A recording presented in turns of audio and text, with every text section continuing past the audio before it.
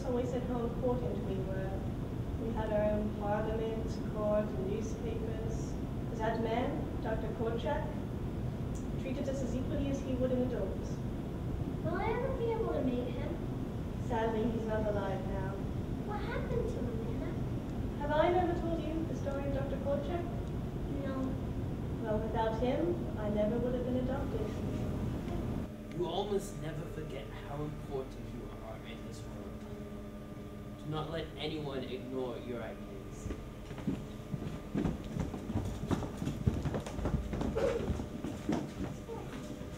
Dr. Korczak, can you share your ideas and how you'll help us get adopted?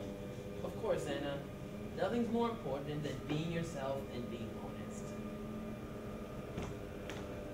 I was so shy back then. I had lost my parents and was nervous about speaking to people about my thoughts and feelings. Through participating in activities that are run by children, for children, I learned it was okay to voice my opinion.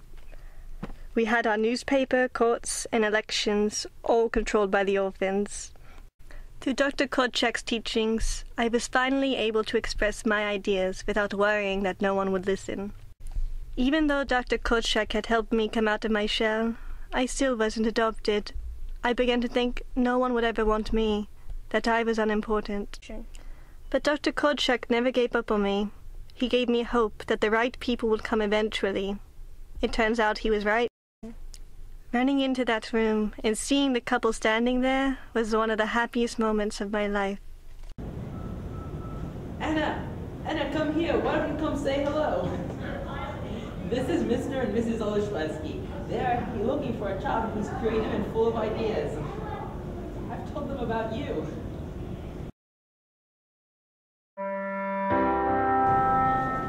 Thank you, Dr. Korczak, for introducing us to Anna. I think she'll make a wonderful addition to our family. You are more than welcome. Why don't you come over here and sign some paperwork? I am so proud of you, Anna. I really think you're going to have an amazing life with these people.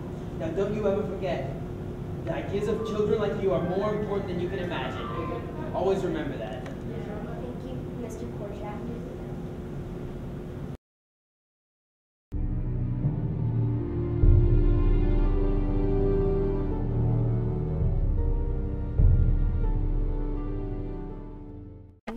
On August 5th, the very day that I was adopted, a Nazi soldier showed up at the orphanage to inform Dr. Korczak that the children and staff living in the orphanage were to be moved to the Treblinka extermination camp.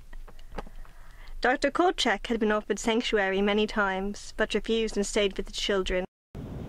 Dr. Korczak and the children were never heard from again. And even though Dr. Korczak is not with us now, his idea of children's rights still is. Thank you for the story, Nana. I'm going to go tell everyone my ideas and make sure they